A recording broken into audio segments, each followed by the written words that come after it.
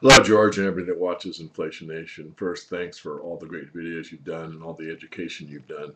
You have a great voice and a great site, and you do some terrific work.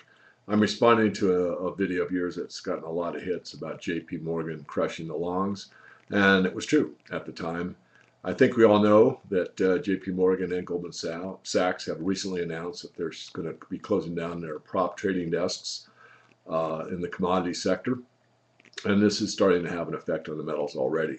There are lots of other factors that I'll be writing about in the next report that I'll be publishing.